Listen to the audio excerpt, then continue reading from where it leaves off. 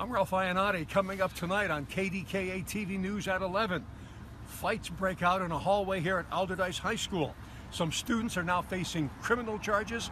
We're told by the city school district spokesperson that a few other students will be disciplined following the school policy. How they will be disciplined and what they will be facing depends on the extent of their involvement in the fights that broke out here.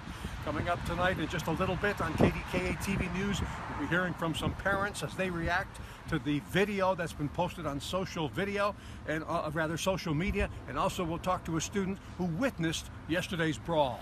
Coming up tonight, KDKA-TV News at 11. Join us then.